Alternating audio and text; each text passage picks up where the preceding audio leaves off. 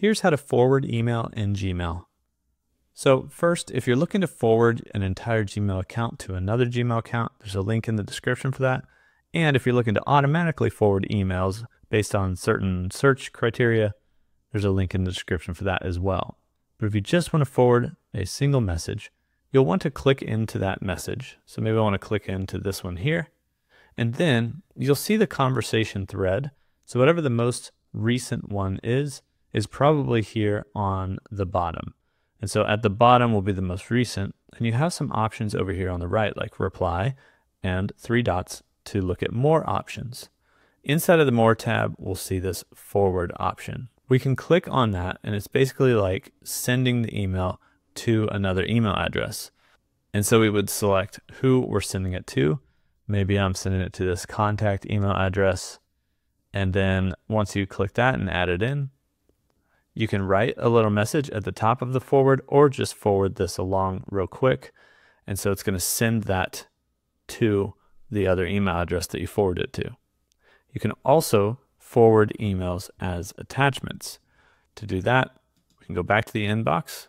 We could select any email and then come up here, and there's 3 dots at the top of our toolbar here, and we can forward as attachment.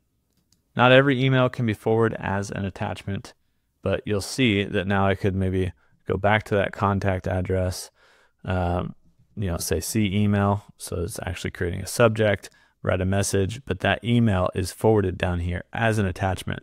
It's clickable. They could click that attachment and then view the actual email. And so that's kind of how that works as well. You could forward as an attachment or just forward the email itself. To forward multiple emails at once, the way that it works is kind of like forwarding is sort of like just sending an email that's a copy of a certain thread of emails and conversations. So it's kind of difficult to send a ton at once. But if you had a couple that you want to forward, you can forward multiple just by selecting multiple emails here in your inbox or whatever you have that you're viewing. And once you have those couple of emails selected, right click on one of them and click forward, because here you can actually open up multiple emails and forward them. Now, only so many tabs will open on your screen at once, but as you go through them, I could send this to the contact address and hit the send button, and then you'll see the other tab pops up. So as I click through these, I can keep sending them to the email address I want to send them to until these tabs stop popping up. We had 3 selected, so 3 tabs popped up, and now I've forwarded all of those pretty quickly to the other email.